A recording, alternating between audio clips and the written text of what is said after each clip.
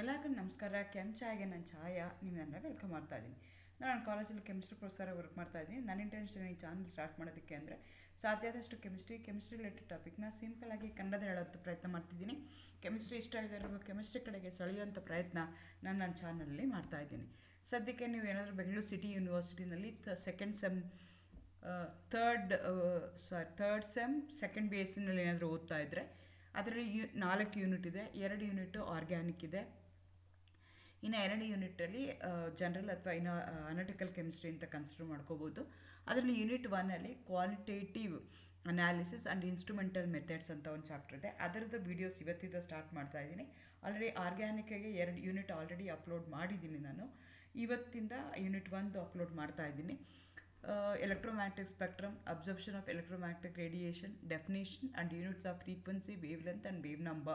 These are the electromagnetic spectrum ಅಲ್ಲಿ ಅಥವಾ electromagnetic radiations use ಮಾಡಿದಾಗ these are the different terms that we are going to use.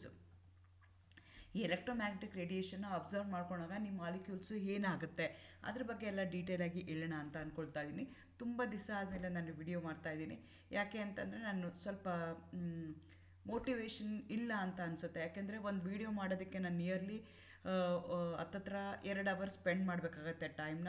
ನಾನು ರೆಗ್ಯುಲರಾಗಿ work ಮಾಡ್ತೀನಿ. 9 to 6 ಎಲ್ಲೋ ಒಂದು ಕಡೆ ಕೆಲಸ ಮಾಡ್ತೀನಿ. ಮನೆ ಆದಮೇಲೆ ಮನೆ ಕೆಲಸ ಮಾಡ್ಕೊಂಡು ಅದಾದಮೇಲೆ ಹುಡುಗರಿಗೆ ಹೆಲ್ಪ್ ಆಗಲಿ ಅಂತ ಒಳ್ಳೆ ಇಂಟೆನ್ಷನಿಂದ ನಾನು ವಿಡಿಯೋ ಮಾಡ್ತಾ ಇದ್ದೀನಿ. ಆದರೆ ಅದು ವ್ಯೂಸ್ ಬರ್ತಾಯಿಲ್ಲ. ಒಂದು ವಿಡಿಯೋ ಮಾಡಿದ್ರೆ ಒಂದು 10 ಜನ 20 ಜನ 30 ಜನ ನೋಡಿದ್ರೆ ಅದು ಮಾಡಿ ಪ್ರಯೋಜನನೇ ಇಲ್ಲ. ಅನ್ಯಾಯ ಅಂದರೆ it's a waste of my time ಅಂತ ಅನಿಸುತ್ತೆ. ಆ ಟೈಮ್ನ ನಾನು ಪ್ರೊಡಕ್ಟಿವ್ ಆಗಿ ಇನ್ನೊಂದು ಕಡೆಗೆ ಎಲ್ಲಾದರೂ ಯೂಸ್ ಮಾಡ್ಬೋದೇನೋ ಅಂತ ಅನಿಸುತ್ತೆ. ಸೊ ಹಾಗಾಗಿ ತುಂಬ ದಿವಸದಿಂದ ವಿಡಿಯೋ ಮಾಡೋದು ಬೇಡವಾ, ನಿಲ್ಲಿಸೇ ಬಿಡೋಣ ಅಂತ ಅನ್ನೋ ಇಂಟೆನ್ಷನಲ್ಲೇ ಇದ್ದೆ. ಆದರೆ ಎನಿವೇ ಸ್ಟಾರ್ಟ್ ಮಾಡಿದ್ದೀನಿ. ಈಗ ಹತ್ತತ್ರ 1000 ವೀಡಿಯೋಸ್ ಆಗ್ತಾಯಿದೆ. ಇನ್ನೊಂದು 30 ವೀಡಿಯೋ ಹಾಕಿದ್ರೆ 1000 ವೀಡಿಯೋ ಆಗಿಬಿಡುತ್ತೆ. ಹಾಗಾಗಿ ಅದೊಂದು 30 ವೀಡಿಯೋ ಮಾಡಿ ನಾನು ಇದಕ್ಕೆ ಗುಡ್ ಬೈ ಹೇಳೋಣ ಅಂತ ಅಂದ್ಕೊಳ್ತಾ ಇದ್ದೀನಿ. ಯಾಕೆಂದರೆ ಇಷ್ಟೆಲ್ಲ ಎಫರ್ಟ್ ಹಾಕಿ ಯಾರಿಗೋ ಒಬ್ಬರು ಹುಡುಗರಿಗೆ ಹೆಲ್ಪ್ ಆಗುತ್ತೆ ಅಂತ ನಾನು ಮಾಡ್ತಾ ಇದ್ದಾಗ ಅದನ್ನು ನೋಡ್ತಾ ಇದ್ದಾಗ ಅಂದರೆ ನಾನು ಮಾಡೋ ಕೆಲಸದಿಂದ ಪ್ರಯೋಜನ ಇಲ್ಲ ಅಂತ ಅನಿಸಿದಾಗ ಗೋರ್ಕಾಲ ಮೇಲೆ ಮಳೆ ಸುರಿದಂತೆ ಅಂತ ಹೇಳ್ತಾರಲ್ಲ, ಹಾಗೆ ಯಾಕೆ ನಾನು ಮಾಡಬೇಕು, ಆ ಟೈಮ್ನ ನಾನು ಪ್ರೊಡಕ್ಟಿವ್ ಆಗಿ ಬೇರೆ ಇನ್ನೇನಕ್ಕಾದ್ರೂ ಯೂಸ್ ಮಾಡ್ಕೋಬೋದು ಅನ್ನೋ ಇಂಟೆನ್ಷನಲ್ಲಿ ನಾನು ಮಾಡ್ತಾ ಇರಲಿಲ್ಲ. ಬಟ್ ಯಾರೋ ಕೆಲವು ಹುಡುಗರು ಇಲ್ಲ ಮಾಡಿ ಬೇಕು ಅಂತ ಹೇಳ್ತಾ ಇದ್ದಾರೆ. ಬಟ್ ನಾನೊಂದು 1000 ವೀಡಿಯೋಸ್ ನಾನು ಹೇಳ್ದಂಗೆ ನಾನು 37 ವೀಡಿಯೋ ಹಾಕಿದ್ರೆ 1000 ವೀಡಿಯೋಸ್ ಆಗುತ್ತೆ. ಅದಾಗಿದ ತಕ್ಷಣ ಸ್ಟಾಪ್ ಮಾಡೋಣ ಅಂತ ಅಂದ್ಕೊಳ್ತಾ ಇದ್ದೀನಿ. ಮೋಸ್ಟ್ ಪ್ರಾಬಬಲಿ ಯೂನಿಟ್ 1 and 2 ಈ ಸೆಮಿಸ್ಟರ್ದು ಹಾಕಿದ್ರೆ ನನಗೆ 37 ವೀಡಿಯೋಸ್ ಆಗ್ಬೋದು. ಅದಾಗಿದ ತಕ್ಷಣ ಸ್ಟಾಪ್ ಮಾಡೋಣ ಅಂತ ಅಂದ್ಕೊಳ್ತಾ ಇದ್ದೀನಿ. Again welcome to ಕೆಮ್ ಚಾಯಾ. ನನ್ನ ಚಾನಲ್ನ ಸಬ್ಸ್ಕ್ರೈಬ್ ಮಾಡಿ ಶಿಕೊಳ್ಳಿ. ಸೊ ಎಲೆಕ್ಟ್ರೋಮ್ಯಾಗ್ನೆಟಿಕ್ ರೇಡಿಯೇಷನ್ ಅಂತ ನಾವೇನು ಹೇಳ್ತೀವಲ್ಲ ಅದು ಏನು ಅಂತಂದರೆ, ರೇಡಿಯೇಷನ್ ಅಂದರೆ it's in the form of energy. So electromagnetic electric ಎನರ್ಜಿನೂ ಇದೆ, ಎಲೆಕ್ಟ್ರಿಕ್ ಫೀಲ್ಡು ಇದೆ ಮತ್ತು ಮ್ಯಾಗ್ನೆಟಿಕ್ ಫೀಲ್ಡು ಇದೆ. ಸೊ ಅದಕ್ಕೆ ನಾವೇನಂತ ಕರಿತೀವಿ, ಎಲೆಕ್ಟ್ರೋಮ್ಯಾಗ್ನೆಟಿಕ್ ರೇಡಿಯೇಷನ್ ಅಂತ ಕರಿತೀವಿ. Electromagnetic radiation consists of discrete package of energy which are called as photons. Photon consisting of oscillating electric and oscillating magnetic field which are perpendicular to each other. ನಿಮಗೆ ಗೊತ್ತಿದೆ energy ಅಂತಂದರೆ ಅಥವಾ wave ಇದು particle ಇದರಲ್ಲಿರುತ್ತೆ, dual nature ಇರುತ್ತೆ. So ಹಾಗಾಗಿ ಆ photon ಅಂತ ಏನು ಹೇಳ್ತೀವಲ್ಲ it's A discrete package of energy ಅಂತ ಹೇಳ್ತೀವಿ. ಆ ಒಂದು ಫೋಟಾನ್ ಹೇಗಿರುತ್ತೆ ಅಂದರೆ oscillating, it going to have an oscillating both electric and magnetic field. ಒಂದು ಎಲೆಕ್ಟ್ರಿಕ್ ಫೀಲ್ಡು ಮತ್ತು magnetic field which are perpendicular to each other. ಆ ರೀತಿಯಾಗಿ ಅವು ವೇವ್ ನೇಚರಲ್ಲಿ ಮೂವ್ ಆಗ್ತಾ ಇರುತ್ತೆ. ಇದಕ್ಕೆ ನಾವೇನಂತ ಕರಿತೀವಿ, ಎಲೆಕ್ಟ್ರೋಮ್ಯಾಗ್ನೆಟಿಕ್ ರೇಡಿಯೇಷನ್ ಅಂತ ಹೇಳ್ತೀವಿ. It's A discrete package of energy. ಅದರೊಳಗಡೆ ಎನರ್ಜಿ ಅಂತ ರೇಡಿಯೇಷನ್ಸ್ಗೆ ನಾವೇನಂತ ಕರಿತೀವಿ, ಎಲೆಕ್ಟ್ರೋಮ್ಯಾಗ್ನೆಟಿಕ್ ರೇಡಿಯೇಷನ್ ಅಂತ ಕರಿತೀವಿ. Light in its wave aspect consists of mutually perpendicular electric and magnetic field which oscillates synchronously as they are propagate through the space. So ಈಗ ನಾವು light ಅಂತ consider ಮಾಡಿಕೊಂಡ್ರೆ, ಎನರ್ಜಿ ಅಂತ ಕನ್ಸಿಡರ್ ಮಾಡಿಕೊಂಡ್ರೆ ಅದೇನಾಗ್ತಾ ಇರುತ್ತೆ ಅಂದರೆ perpendicular electric field magnetic field move ಆಗ್ತಾ ಇರುತ್ತೆ. ಕ್ರೆಸ್ಟ್ ಇರುತ್ತೆ, ಟ್ರಫ್ ಬರುತ್ತೆ, ಕ್ರೆಸ್ಟ್ ಬರುತ್ತೆ, ಟ್ರಫ್ ಬರುತ್ತೆ. ಸೆನ್ಸಿಡೋನಿಯಲಿ ದೇ ವಿಲ್ ಬಿ ಆಸಿಲೇಟಿಂಗ್, ಅಂದರೆ ಒಂದೇ ಡೈರೆಕ್ಷನಲ್ಲಿ ಅವು ಆಸಿಲೇಟ್ ಆಗ್ತಾ ಇರುತ್ತೆ. ಸೊ ಇದ್ರದ್ದು ಎನರ್ಜಿ ಅಂತ ತೊಗೊಂಡ್ರೆ E = hc/λ ಅಂತ ಹೇಳ್ತೀನಿ, ಅಥವಾ c/λಗೆ ನ್ಯೂ ಅಂತ ಹೇಳ್ತೀವಿ. ಹಾಗಾಗಿ hν ಅಂತ ತೊಗೊಳ್ತೀವಿ. If the electromagnetic radiation of the light is observed, the molecule is said to B excited R in N excited state. ಅದಕ್ಕೆ ನಾವು ಕರಿತೀವಿ ಎನರ್ಜಿ ಅಂತ ಹೇಳ್ತೀವಿ. ನಾನು ಹೇಳ್ದಂಗೆ ಇದನ್ನು ನಾವು ಅರ್ಥ ಮಾಡ್ಕೋಬೇಕು. ಎನರ್ಜಿ, ಫ್ರೀಕ್ವೆನ್ಸಿ, ವೇವ್ ನಂಬರ್ ಇದನ್ನೆಲ್ಲ ನಾನು ಬೇಕು ಅಂತಂದರೆ ಹಾಗಂದರೆ ಏನು ಅಂತ ನಾನು ತಿಳ್ಕೊಬೇಕಾಗತ್ತೆ.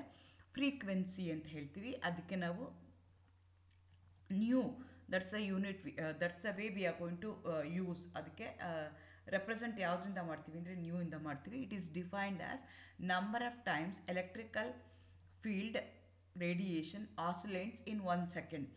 ಸೊ ಫ್ರೀಕ್ವೆನ್ಸಿ ಏನು ಹೇಳುತ್ತೆ ಅಂದರೆ ಎಲೆಕ್ಟ್ರಿಕಲ್ ಫೀಲ್ಡ್ ಏನಿದೆಯಲ್ಲ ಎಷ್ಟು ಸಲಕ್ಕೆ 1 ಸೆಕೆಂಡ್ಗೆ ಅದು ಆಸಿಲೇಟ್ ಆಗುತ್ತೆ. ಅದಕ್ಕೆ ನಾವೇನಂತ ಕರಿತೀವಿ ಫ್ರೀಕ್ವೆನ್ಸಿ ಅಂತ ಹೇಳ್ತೀವಿ. Number of times electric R magnetic field radiation oscillates in 1 second. ನಾನು ಹೇಳ್ದಂಗೆ ಎಲೆಕ್ಟ್ರಿಕ್ ಫೀಲ್ಡ್ ಮತ್ತು magnetic field which are perpendicular to each ಅದ. ನಾವಿಲ್ಲಿ in terms of energy, in terms of electric field rotation ಎಷ್ಟಾಗ್ತದೆ per second ಅಂತ ನಾನು ಏನು ಮಾಡಬೇಕಾಗತ್ತೆ, ಕನ್ಸಿಡರ್ ಮಾಡ್ಕೋಬೇಕಾಗತ್ತೆ. Unit for frequency is hertz ಅಂತ ಹೇಳ್ತೀವಿ. HZ ಇಂದ ಹೇಳ್ತಾರೆ. Hertz is equal to 1 cycle per second.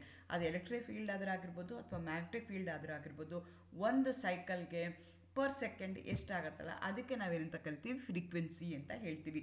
ನೀವು ಫ್ರೀಕ್ವೆನ್ಸಿ ಅಂದ ತಕ್ಷಣ ಇಮ್ಯಾಜಿನ್ ಮಾಡ್ಕೋಬೇಕಾಗತ್ತೆ, ಎಲೆಕ್ಟ್ರಿಕ್ ಫೀಲ್ಡ್ ಇದೆ, ಮ್ಯಾಗ್ನೆಟಿಕ್ ಫೀಲ್ಡ್ ಇದೆ. ಆ ನಂಬರ್ ಆಫ್ ಎಲೆಕ್ಟ್ರಿಕ್ ಫೀಲ್ಡ್ 1 ಸೆಕೆಂಡ್ಗೆ ಎಷ್ಟು ರೊಟೇಟ್ ಆಗುತ್ತೆ, ಎಷ್ಟು ಆಸಿಲೇಟ್ ಆಗುತ್ತೆ, ಅದಕ್ಕೆ ನಾವೇನಂತ ಕರಿತೀವಿ ಫ್ರೀಕ್ವೆನ್ಸಿ ಅಂತ ಕರಿತೀವಿ. ಅದೇ ಥರ ವೇವ್ ಲೆಂತ್ ಅಂತ ಹೇಳ್ತೀವಿ. It is the distance between the 2 nearest parts of the wave in the same face, the distance between the 2 nearest crust and ಟ್ರಫ್ಸ್. Wave length ಅಂದರೆ ಯಾಕೆಂದ್ರೆ ಲೆಂತ್ ಹೇಳ್ತಾ ಇದ್ದೀವಿ ಅಂತಂದರೆ ನಿಮ್ಗೆ ಗೊತ್ತು, ಮೇಲ್ಗಡೆ ಹೋಗುತ್ತೆ ಮತ್ತು ಕೆಳಗಡೆಗೆ ಬರುತ್ತೆ, ಮೇಲ್ಗಡೆಗೆ ಬರುತ್ತೆ ಕೆಳಗಡೆಗೆ ಹೋಗುತ್ತೆ. So the distance between the 2 nearest parts of the wave in the same face, ಅದ distance between the crust and A ಟ್ರಫ್ಗೆ ನಾವೇನಂತ ಕರಿತೀವಿ ವೇವ್ ಲೆಂತ್ ಅಂತ ಕರಿತೀವಿ. ವೇವ್ ಲೆಂತ್ನ ಮೀಟರು, ಸೆಂಟಿಮೀಟರು ಅಥವಾ ನ್ಯಾನೋಮೀಟರು, ಇವನ್ ಆಂಗ್ಸ್ಟ್ರಮ್ ಯೂನಿಟಲ್ಲಿ ಅದನ್ನು ಹೇಳ್ತಾ ಹೋಗ್ತಾರೆ. Higher the frequency shorter the wave length. So frequency ಅಂದ್ರೇನು, ಸೈಕಲ್ ಜಾಸ್ತಿ ಆದಂಗೆ ವೇವ್ ಲೆಂತ್ ಏನಾಗ್ತಾ ಹೋಗುತ್ತೆ, ಚಿಕ್ಕದಾಗ್ತಾ ಹೋಗುತ್ತೆ. ಕೊಟ್ಟಿರೋಂಥ ಡೈರೆಕ್ಷನಲ್ಲಿ ಸೈಕಲ್ ಜಾಸ್ತಿ ಆಯಿತು ಅಂದರೆ they come closer to each ಅದ. ಕ್ಲೋಸ್ ಆದಾಗ ಏನಾಗುತ್ತೆ, ವೇವ್ ಲೆಂತ್ ಏನಾಗ್ತಿಲ್ಲ, ಡಿಸ್ಟೆನ್ಸ್ ಏನಾಗ್ತಿದೆಯಲ್ಲ ಅದು ಕಡಿಮೆ ಆಗುತ್ತೆ. ಅದೇ ಥರ ನಾವು ಇನ್ನೊಂದು ಟರ್ಮ್ನ ಯೂಸ್ ಮಾಡ್ತೀವಿ, ಅದಕ್ಕೆ ವೇವ್ ನಂಬರ್ ಅಂತ ಹೇಳ್ತೀವಿ. It is defined as the number of cycle in unit distance. It is defined as the number of cycles in unit distance. ಅಲ್ಲೂ ಏನಾಗ್ತಿದೆ, ಇದರಲ್ಲಿ ಏನು ಹೇಳ್ತಿದ್ವಿ ಅಂದರೆ ವೇವ್ ನಂಬರ್ ವೇವ್ ಲೆಂತ್ ಏನು ಹೇಳ್ತೀವಿ ಅಂದರೆ distance, length in terms of distance ಹೇಳ್ತೀವಿ. ಇಲ್ಲಿ number of cycles per distance, ಅಲ್ಲೇ ನಂಬರ್ ಅಂತಿದೆ. ವೇವ್ ಒಂದು ನಿಮ್ದು ವೇವ್ ಏನಾಗ್ತಿದೆ, ಮೂವ್ ಆಗ್ತಿದೆ, ಎಷ್ಟು ಸೈಕಲ್ ಮೂವ್ ಆಗುತ್ತೆ ಇನ್ unit distance, number of cycles in unit distance. ಅದಕ್ಕೆ ನಾವೇನಂತ ಕರಿತೀವಿ ವೇವ್ ನಂಬರ್ ಅಂತ ಕರಿತೀವಿ. Wave number is a reciprocal of wave length ಅಂತ ಕರಿತೀವಿ. ಹಾಗಾಗಿ ಮೀಟರ್ -1, ಸೆಂಟಿಮೀಟರ್ 1 ಅಥವಾ ನ್ಯಾನೋಮೀಟರ್ 1 ಅಂತ ಹೇಳ್ತೀವಿ. Energy is inversely proportional to wave length.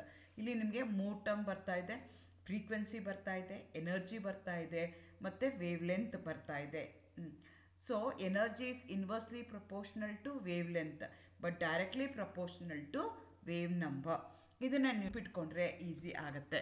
So ಈಗ ಎಲೆಕ್ಟ್ರೋಮ್ಯಾಗ್ನೆಟಿಕ್ ರೇಡಿಯೇಷನ್ ಅಂತ ತಗೊಂಡ್ರೆ ಅದು ಅಂದರೆ ಬೇರೆ ಬೇರೆ ರೇಂಜಲ್ಲಿ ಇರ್ತಾ ಹೋಗುತ್ತೆ. ಅದನ್ನು ನಾನು ಐದರ್ I can express in wave ಲೆಂತಲ್ಲಿ express ಮಾಡ್ಬೋದು, ಎನರ್ಜಿನಲ್ಲಿ ಎಕ್ಸ್ಪ್ರೆಸ್ ಮಾಡ್ಬೋದು, ಇಲ್ಲ ಅಂತಂದರೆ ಫ್ರೀಕ್ವೆನ್ಸಿನಲ್ಲಿ ಎಕ್ಸ್ಪ್ರೆಸ್ ಮಾಡ್ಬೋದು. ಫ್ರೀಕ್ವೆನ್ಸಿ ಆದರೆ ಹರ್ಡ್ಸ್ ಅಂತ ಹೇಳ್ತೀವಿ, ಎನರ್ಜಿ ಆದರೆ ಕಿಲೋ ಕ್ಯಾಲರೀಸಲ್ಲಿ ಹೇಳ್ತೀವಿ, ವೇವ್ ಲೆಂತ್ ಆದರೆ ನ್ಯಾನೋಮೀಟರ್, ಸೆಂಟಿಮೀಟರ್ ಆರ್ ಮೀಟರ್ಲಿ ಅದನ್ನು ಹೇಳ್ತಾ ಹೋಗ್ತೀವಿ. So it going to range, ತುಂಬ ಲಾಂಗ್ ರೇಂಜ್ ಇದೆ. ರೇಡಿಯೋ ವೇವ್ಸಿಂದ ಹಿಡಿದು ನಿಮಗೆ ಗ್ಯಾಮಾ ರೇಸ್ ತನಕನೂ ಬರ್ತಾ ಹೋಗುತ್ತೆ. ಇನ್ ಬಿಟ್ವೀನ್ ಎಲ್ಲ ಹೋಗ್ತಾ ಇದೆ. ಐದರ್ I can express in terms of energy, frequency ಅಥವಾ ವೇವ್ ನಂಬರಲ್ಲಿ ಅಥವಾ ವೇವ್ ಲೆಂತಲ್ಲಿ ನಾನು ಅದನ್ನು ಎಕ್ಸ್ಪ್ರೆಸ್ ಮಾಡ್ತಾ ಹೋಗ್ಬೋದು. ಸೊ ಯಾವ್ಯಾವ್ದಿದೆ ಅಂದರೆ ಗ್ಯಾಮಾ ರೇಸ್ ಇದೆ, ಎಕ್ಸ್ ರೇಸ್ ಇದೆ, ವಿಸಿಬಲಲ್ಲಿ UV ರೇಡಿಯೇಷನ್ಸ್ ಇದೆ, IR ರೇಡಿಯೇಷನ್ಸ್ ಇದೆ, ಮೈಕ್ರೋವೇವ್ ಇದೆ, ರೇಡಿಯೋ ಇದೆ. ಇದನ್ನೆಲ್ಲ ಕಲೆಕ್ಟಿವ್ ಆಗಿ ನಾವೇನಂತ ಕರಿತೀವಿ ಎಲೆಕ್ಟ್ರೋಮ್ಯಾಗ್ನೆಟಿಕ್ ರೇಡಿಯೇಷನ್ ಅಂತ ಹೇಳ್ತೀವಿ. It is A discrete package of energy which ranges from 10⁸ to 10⁻⁻⁶. ಆ ಎಂಟೈರ್ ರೇಡಿಯೇಷನ್ಸ್, ಎಂಟೈರ್ ಸ್ಪೆಕ್ಟ್ರಮ್ಗೆ ನಾವೇನಂತ ಕರಿತೀವಿ ಎಲೆಕ್ಟ್ರೋಮ್ಯಾಗ್ನೆಟಿಕ್ ಸ್ಪೆಕ್ಟ್ರಮ್ ಅಂತ ಹೇಳ್ತೀವಿ. ರೇಡಿಯೇಷನ್ಸು ಸ್ಪ್ರೆಡ್ ಆಗ್ತಾ ಇರುತ್ತೆ. ಸೊ ವೇವ್ ಲೆಂತಲ್ಲಿ ಹೇಳ್ತೀನಿ ಅಂತಂದರೆ 10⁻⁻13 ಮೀಟರ್ಸಿಂದ 10 ತನಕ ನನಗೆ ಹೋಗುತ್ತೆ. ಅದನ್ನು ಈ ರೀತಿ ತಗೊಳ್ಳೋದಾದರೆ in terms of wave length ಮೀಟರ್ಸಲ್ಲಿ ನಾನು ಹೇಳ್ತೀನಿ ಅಂತಂದರೆ, ಸೊ ಅದರಲ್ಲಿ ನಮಗೆ ಹೇಳ್ದಂಗೆ ನನಗೆ ಲೀಸ್ಟ್ ಇರೋದು ಯಾವುದು, ಮ್ಯಾಗ್ನೆಟಿಕ್ ವೇವ್ಸ್ ಇದೆ, ಈ ಕಡೆಗೆ ಗ್ಯಾಮಾ ರೇಸ್ ಇದೆ, ಎಕ್ಸ್ ರೇಸ್ ಇದೆ, ಅಲ್ಟ್ರಾವೈಲೆಟ್ ರೇಸ್ ಇದೆ, ಇನ್ಫ್ರಾರೆಡ್ ರೇಡಿಯೇಷನ್ಸ್ ಇದೆ. ಯು ವಿ ಮತ್ತು ಐ ಆರ್ ಮಧ್ಯ, ಯು ವಿ ಅಂತಂದ್ರು ಅಲ್ಟ್ರಾವೈಲೆಟ್ ರೇಡಿಯೇಷನ್, ಐ ಆರ್ ಅಂತಂದರೆ ಇನ್ಫ್ರಾರೆಡ್ ರೇಡಿಯೇಷನ್. ಅವೆರಡರ ಮಧ್ಯದಲ್ಲಿ ಸ್ಮಾಲ್ ರೇಂಜ್ ಇದೆ. ಆ ರೇಂಜ್ಗೆ ನಾವೇನಂತ ಕರಿತೀವಿ, ವಿಸಿಬಲ್ ರೇಂಜ್ ಅಂತ ಕರಿತೀವಿ. ಅಥವಾ ಅದು 400 to 800 ನ್ಯಾನೋಮೀಟರ್ ಒಳಗಡೆ ಇರುತ್ತೆ. ಸೊ ಕಲರ್ ಕಾಣಿಸೋದು ಯಾವ ರೀಜನಲ್ಲಿದೆ ಆ ರೀಜನಲ್ಲಿ ಮಾತ್ರನೇ ಇರುತ್ತೆ. ಅದಾದಮೇಲೆ ಎಫ್ ಎಮ್ ಇದೆ, ಟಿ ವಿ ಇದೆ, ಶಾರ್ಟ್ ವೇವ್ ಇದೆ, ಆ ಥರದ್ದೆಲ್ಲ ಬೇರೆ ಬೇರೆ ಇರ್ತಾ ಹೋಗುತ್ತೆ. ಓಕೆ, ಇದು ಎನರ್ಜಿ ಬೇರೆ ಬೇರೆ ಇದ್ದಾಗ ಏನಾಗುತ್ತೆ, what is the effect of these electromagnetic radiation on the molecule. Molecule ಏನು ಮಾಡ್ತಾ ಇದೆ, ಇದನ್ನು ಅಬ್ಸಾರ್ಪ್ಷನ್ ಮಾಡ್ಕೊಳ್ಳುತ್ತೆ. ನನ್ನ ಮಾಲಿಕ್ಯೂಲ್ ಮೇಲೆ ಆ ಎನರ್ಜಿ ಬಿದ್ದಾಗ ಏನಾಗುತ್ತೆ. So again either I can express in terms of energy or I can express in terms of wavelength. ಅದ್ರ ಪ್ರಕಾರ ಬೇಕಾದ್ರೆ ನಾನು ಹೇಳ್ಬೋದು. ಸೊ ನನಗೆ ಈಗ ಇನ್ ಟರ್ಮ್ಸ್ ಆಫ್ ಎನರ್ಜಿ ತೊಗೊಂಡ್ರೆ ಏನಾಗ್ತಾ ಹೋಗುತ್ತೆ ಅಂದರೆ, ಹೈಯರ್ ದಿ ಫ್ರೀಕ್ವೆನ್ಸಿ ಆಗ್ತಾ ಇದ್ದಂಗೆ ಏನಾಗುತ್ತೆ, ಶಾರ್ಟರ್ ದಿ ವೇವ್ ಲೆಂತ್ ಆಗುತ್ತೆ. ಲಾಂಗರ್ ದಿ ವೇವ್ ಲೆಂತ್ ಆದಂಗೆ ಲೋಯರ್ ದಿ ಫ್ರೀಕ್ವೆನ್ಸಿ ಆಗ್ತಾ ಹೋಗುತ್ತೆ ನಿಮಗೆ. ಸೊ ಈಗ ನನಗೆ ರೇಡಿಯೋ ವೇವ್ಸ್ನ ತೊಗೊಂಡ್ರೆ ನಿಮ್ಮ ಮಾಲಿಕ್ಯೂಲ್ ಏನಾಗುತ್ತೆ ಅಂದರೆ, ಮಾಲಿಕ್ಯೂಲ್ ಮೇಲೆ ರೇಡಿಯೋ ವೇವ್ಸ್ದು ಎನರ್ಜಿ 10⁻⁻6 ಇರೋವಂಥ ಎನರ್ಜಿ ಇರೋವಂಥ ಫೋಟಾನ್ ಏನಾದರೂ ನಿಮ್ಮ ಮಾಲಿಕ್ಯೂಲ್ ಮೇಲೆ ಬಿತ್ತು ಅಂತಂದರೆ ಅದಕ್ಕೆ ನಾವು ರೇಡಿಯೋ ವೇವ್ಸ್ ಅಂತ ಹೇಳ್ತೀವಿ. ಆವಾಗ ನಿಮ್ಮ ಮಾಲಿಕ್ಯೂಲಲ್ಲಿ ಏನಾಗುತ್ತೆ ಅಂದರೆ ನ್ಯೂಕ್ಲಿಯರ್ ಸ್ಪಿನ್ ಟ್ರಾನ್ಸಿಷನ್ ಆಗ್ತಾ ಹೋಗುತ್ತೆ. ಟ್ರಾನ್ಸಿಷನ್ ಅಂದ್ರೇನು, ಒಂದು ಲೆವೆಲಿಂದ ಲೋಯರ್ ಎನರ್ಜಿ ಲೆವೆಲಿಂದ ಹೈಯರ್ ಎನರ್ಜಿ ಲೆವೆಲ್ಗೆ ಹೋದರೆ ಅದಕ್ಕೆ ನಾವು ಟ್ರಾನ್ಸಿಷನ್ ಅಂತ ಹೇಳ್ತೀವಿ. ಇಲ್ಲಿ ಯಾವುದು ಟ್ರಾನ್ಸಿಷನ್ ಆಗುತ್ತೆ, ನ್ಯೂಕ್ಲಿಯರ್ ಸ್ಪಿನ್ ಮಾತ್ರ ಟ್ರಾನ್ಸಿಷನ್ ಆಗುತ್ತೆ. ತುಂಬ ಕಡಿಮೆ ಎನರ್ಜಿ ಬೇಕಾಗತ್ತೆ ಅದಕ್ಕೆ, ಹಾಗಾಗಿ ಅದು ರೇಡಿಯೋ ವೇವ್ಸ್ ಆಗುತ್ತೆ. ಅದಾದಮೇಲೆ ಮೈಕ್ರೋವೇವ್ಸ್ ಬರುತ್ತೆ, 10⁻⁻ ಕಿಲೋ ಕ್ಯಾಲರೀಸ್ ಪರ್ ಮೋಲ್ ಇದೆ. ಅಲ್ಲೇನಾಗುತ್ತೆ ಅಂದರೆ ರೊಟೇಷ್ನಲ್ ಮೋಷನ್ ಆಗುತ್ತೆ. ನಿಮ್ಮ ಮಾಲಿಕ್ಯೂಲು ಇದ್ದಿದ್ದ ಜಾಗದಲ್ಲಿರುತ್ತೆ, ಅದು rotate around its own Axis ಆಗುತ್ತೆ. When microwaves fall on the molecule, that molecule it observes the energy. ನಿಮ್ಮ ಮಾಲಿಕ್ಯೂಲ್ ಮೇಲೆ ಎನರ್ಜಿ ಬೀಳ್ತಾ ಇದೆ, ಎನರ್ಜಿ ಬಿದ್ದಾಗ ಒಂದೊಂದು ಎನರ್ಜಿ ಬಿದ್ದಾಗ ಅದು ಒಂದೊಂದು ಥರ ಏನಾಗುತ್ತೆ, ಮಾಲಿಕ್ಯುಲರ್ ಎಫೆಕ್ಟ್ಸ್ ಆಗ್ತಾ ಹೋಗುತ್ತೆ. ಐ ಆರ್ ಆದಾಗ ಏನಾಗುತ್ತೆ ಅಂದರೆ ಮಾಲಿಕ್ಯುಲರ್ ವೈಬ್ರೇಷನ್ಸ್ ಆಗುತ್ತೆ. ಅದೇ ಥರ ನೀವು ಯು ವಿನ ತೊಗೊಂಡ್ರೆ ಅಥವಾ ಯು ವಿ ವಿಸಿಬಲ್ನ ತೊಗೊಂಡ್ರೆ ಎಲೆಕ್ಟ್ರಾನಿಕ್ ಟ್ರಾನ್ಸಿಷನ್ ಆಗುತ್ತೆ. ಎಲೆಕ್ಟ್ರಾನಿಕ್ ಟ್ರಾನ್ಸಿಷನ್ ಅಂದ್ರೇನು, ಎಲೆಕ್ಟ್ರಾನು ಒಂದು ಎನರ್ಜಿ ಲೆವೆಲಿಂದ ಇನ್ನೊಂದು ಎನರ್ಜಿ ಲೆವೆಲ್ಗೆ ಹೋಗುತ್ತೆ. ಸ್ಪಿನ್ ಟ್ರಾನ್ಸಿಷನ್ ಅಂದ್ರೇನು, ಸ್ಪಿನ್ ಮಾತ್ರ. ಸ್ಪಿನ್ ಅಂತಂದರೆ ನಾವು 2 ಆರೋ ಮಾರ್ಕ್ ಬರಿತೀವಿ. ಆ ಆರೋ ಮಾರ್ಕ್ ಏನಾಗುತ್ತೆ, ಒಂದರಿಂದ ಇನ್ನೊಂದು ಕಡೆಗೆ, ಒಂದು ಲೆವೆಲಿಂದ ಇನ್ನೊಂದು ಕಡೆಗೆ ಮೂವ್ ಆಗುತ್ತೆ. ಅಂದರೆ ಏನು, ಒಂದು ಡೈರೆಕ್ಷನ್ ಇದ್ದಿದ್ದು ಇನ್ನೊಂದು ಡೈರೆಕ್ಷನ್ಗೆ ಹೋಗಿ ಟರ್ನ್ ಆಗುತ್ತೆ. ಆ ಇನ್ನೊಂದು ಡೈರೆಕ್ಷನ್ಗೆ ಹೋಗಿ ಎಕ್ಸೈಟೇಷನ್ ಆಗುತ್ತೆ. ಅದಕ್ಕೆ ನಾವು ನ್ಯೂಕ್ಲಿಯರ್ ಸ್ಪಿನ್ ಟ್ರಾನ್ಸಿಷನ್ ಅಂತ ಹೇಳ್ತೀವಿ. ಎಲೆಕ್ಟ್ರಾನಿಕ್ ಟ್ರಾನ್ಸಿಷನ್ ಅಂದರೆ ಎಲೆಕ್ಟ್ರಾನೇ ಮೂವ್ ಆಗುತ್ತೆ. ಅದೇ ಥರ ನೀವು ಎಕ್ಸ್ರೇಸ್ಗೆ ಬಂದರೆ ಅಯನೈಸೇಷನ್ ಆಗುತ್ತೆ. ಇರುವಂಥ ಮಾಲಿಕ್ಯೂಲ್ ಏನಾಗುತ್ತೆ, ಕ್ಲೀವ್ ಆಗುತ್ತೆ, ಒಡ್ಕೊಳ್ಳುತ್ತೆ. ಈ ರೀತಿಯಾಗಿ ಒಂದೊಂದು ಎನರ್ಜಿ ನಿಮ್ಮ ಮಾಲಿಕ್ಯೂಲ್ ಮೇಲೆ ಬಿದ್ದಾಗೂ your molecule going to observe different amount of energy given by that particular molecule. ಅದು ರೇಡಿಯೋ ಆಗಿರ್ಬೋದು, ಮೈಕ್ರೋವೇವ್ ಆಗಿರ್ಬೋದು, ಐ ಆರ್ ಆಗಿರ್ಬೋದು, ಯು ವಿ ಆಗಿರ್ಬೋದು, ಅಥವಾ ಎಕ್ಸ್ರೇಸ್ ಆಗಿರ್ಬೋದು, ಗ್ಯಾಮಾ ರೇಸ್. ಇದಕ್ಕೆ ನಾವು ಬೇರೆ ಬೇರೆ ಹೆಸರು ಕೊಟ್ಟಿದ್ದೀವಿ ಬೇಸ್ಡ್ ಆನ್ ದೇರ್ ಎನರ್ಜಿ. ಒಂದೊಂದು ಎನರ್ಜಿ ಇದ್ದಾಗ ಅಥವಾ ಒಂದೊಂದು ವೇವ್ ಲೆಂತ್ ಇದ್ದಾಗ ಅದಕ್ಕೆ ಏನು ಮಾಡಿದ್ವಿ, ನಾವು ಬೇರೆ ಬೇರೆ ಹೆಸರುಗಳನ್ನ ಕೊಟ್ಟಿದ್ದೀವಿ. ಆ ರೇಡಿಯೇಷನ್ಸ್ ಇರೋವಂಥ ಎನರ್ಜಿ ಇರೋವಂಥ ರೇಡಿಯೇಷನ್ಸು ನಿಮ್ಮ ಮಾಲಿಕ್ಯೂಲ್ ಬಿದ್ದಾಗ ನಿಮ್ಮ ಮಾಲಿಕ್ಯೂಲ್ ಏನಾಗುತ್ತೆ, ಬೇರೆ ಬೇರೆ ಥರ ಎಫೆಕ್ಟ್ಸ್ನ ತೋರಿಸ್ತಾ ಹೋಗುತ್ತೆ. ಹಾಗಾಗಿ ಯಾವ ಎನರ್ಜಿ ಇದ್ದಾಗ ಏನೇನು ಆಗುತ್ತೆ ಅಂತ ನಾನು ನೋಡ್ಕೋಬೋದು. ಇಲ್ಲಿ ನೋಡಿ, ಈ ಚಿತ್ರದಲ್ಲಿ ನಿಮಗೆ ಕರೆಕ್ಟಾಗಿ ಗೊತ್ತಾಗ್ತಾ ಇದೆ. ಇಲ್ಲಿ ಏನಾಗ್ತಾ ಇದೆ, ವೇವ್ ಲೆಂತ್ ಮೀಟ್ರ್ ಇದ್ರಲ್ಲಿ ಕೊಟ್ಟಿದ್ದೀವಿ. ಫ್ರೀಕ್ವೆನ್ಸಿ ಹರ್ಟ್ಸ್ ನಾನು ಹೇಳ್ದಂಗೆ ಎನರ್ಜಿನಲ್ಲಿ ಹೇಳ್ಬೋದು, ಫ್ರೀಕ್ವೆನ್ಸಿನಲ್ಲಿ ಹೇಳ್ಬೋದು, ಇಲ್ಲ ಅಂದರೆ ವೇವ್ ಲೆಂತಲ್ಲಿ ಹೇಳ್ಬೋದು. ಸೊ ನೋಡಿ, ವಿಸಿಬಲ್ ರೀಜನಲ್ಲಿ ಏನಾಗ್ತಾ ಇದೆ, ವಿಸಿಬಲ್ ಸ್ಪೆಕ್ಟ್ರಾ ಕಾಣಿಸ್ತಾ ಇದೆ. ವೇವ್ ಲೆಂತ್ನ ತೊಗೊಂಡ್ರೆ, ನ್ಯಾನೋಮೀಟರ್ ತೊಗೊಂಡ್ರೆ 400 to 800 ನ್ಯಾನೋಮೀಟ್ರಲ್ಲಿ ನಿಮ್ಗೆ ಏನಾಗುತ್ತೆ, ವಿಬ್ಗಯಾರು ಕಾಣಿಸ್ಕೊಳ್ತಾ ಹೋಗುತ್ತೆ. ಬೇರೆ ಬೇರೆ ಕಲರ್ಸು ನಿಮಗೆ ಕಾಣಿಸ್ತಾ ಹೋಗುತ್ತೆ. ಅದೇ ಥರ ಯು ವಿ ರೇಡಿಯೇಷನ್ನ ತೊಗೊಂಡ್ರೆ ಎಕ್ಸೈಟೇಷನ್ ಆಗುತ್ತೆ. ನಿಮ್ಮ ಮಾಲಿಕ್ಯೂಲ್ ಏನಾಗಿರುತ್ತೆ, ಲೋಯರ್ ಎನರ್ಜಿಯಿಂದ ನೀವು ಎಲೆಕ್ಟ್ರಾನ್ಸು ಲೋಯರ್ ಎನರ್ಜಿಯಿಂದ ಹೈಯರ್ ಎನರ್ಜಿಗೆ ಎಕ್ಸೈಟೇಷನ್ ಆಗುತ್ತೆ, ಮೂವ್ ಆಗುತ್ತೆ. ಚಿತ್ರದಲ್ಲಿ ಇಲ್ಲಿ ತೋರಿಸಿದ್ದಾರೆ ನೋಡಿ, 10⁻⁻8 ಏನಿದೆಯಲ್ಲ ಫ್ರೀಕ್ವೆನ್ಸಿ ಇನ್ ಮೀಟರ್, ಅದೇನಾಗುತ್ತೆ ಅಂದರೆ ಇಲ್ದಿದ್ದು ಈ ರೀತಿಯಾಗಿ ಎಕ್ಸೈಟೇಷನ್ ಆಗುತ್ತೆ. ಎಕ್ಸ್ರೇಸ್ಗೆ ತೊಗೊಂಡ್ರೆ ಏನಾಗುತ್ತೆ, ಅಯನೈಸೇಷನ್ ಆಗುತ್ತೆ. ನಿಮ್ಮ ಮಾಲಿಕ್ಯೂಲ್ ಏನಾಗುತ್ತೆ, ಬ್ರೇಕ್ ಆಗುತ್ತೆ, ಅಯಾನ್ಸು ರಿಲೀಸ್ ಆಗುತ್ತೆ. ಅದೇ ಥರ ಇನ್ಫ್ರಾರೆಡ್ನ ತೊಗೊಂಡ್ರೆ ವೈಬ್ರೇಷನ್ಸ್ ಆಗುತ್ತೆ, ಇರೋವಂಥ ಜಾಗದಲ್ಲೇ ನಿಮ್ಮ ಮಾಲಿಕ್ಯೂಲ್ ಏನಾಗುತ್ತೆ ಅಲ್ಲಾಡಕ್ಕೆ ಶುರು ಮಾಡುತ್ತೆ, ಅದೇ ಆ್ಯಕ್ಸಸ್ಸಲ್ಲಿ ಅಲ್ಲಾಡಕ್ಕೆ ಶುರು ಮಾಡುತ್ತೆ. ಅದಕ್ಕೆ ನಾವೇನಂತ ಕರಿತೀವಿ, ಇನ್ಫ್ರಾರೆಡ್ ಅಂತ ಕರಿತೀವಿ. ಮೈಕ್ರೋವೇವ್ ಇದ್ದಾಗ ಏನಾಗುತ್ತೆ, ರೊಟೇಷನ್ ಆಗುತ್ತೆ, ಈ ಕಡೆದು ಆ ಕಡೆಗೆ, ಆ ಕಡೆದು ಈ ಕಡೆಗೆ. ವೈಬ್ರೇಷನ್ ಅಂದ್ರೆ ಏನು, ಇರೋ ಇದು ಆ್ಯಕ್ಸಸ್ಸಲ್ಲಿ ಏನಾಗುತ್ತೆ ಮೂವ್ ಆಗ್ತೈತೆ, ರೊಟೇಷನ್ ಅಂದರೆ ಏನಾಗುತ್ತೆ ಚೇಂಜ್ ಆಗುತ್ತೆ. ಈ ರೀತಿಯಾಗಿ ಒಂದೊಂದು ಅಮೌಂಟ್ ಆಫ್ ಎನರ್ಜಿ ನಿಮ್ಮ ಮಾಲಿಕ್ಯೂಲ್ ಮೇಲೆ ಬಿದ್ದಾಗ ಬೇರೆ ಬೇರೆ ಥರ ಮಾಲಿಕ್ಯೂಲ್ ಎಫೆಕ್ಟ್ಸ್ ಆಗ್ತಾ ಹೋಗುತ್ತೆ. So based on the amount of energy that molecule has a capacity to absorb, ಬೇರೆ ಬೇರೆ ಥರ ಮಾಲಿಕ್ಯುಲರ್ ಎಫೆಕ್ಟ್ಸು ನಿಮಗೆ ಆಗ್ತಾ ಹೋಗುತ್ತೆ. Thank you, all the best.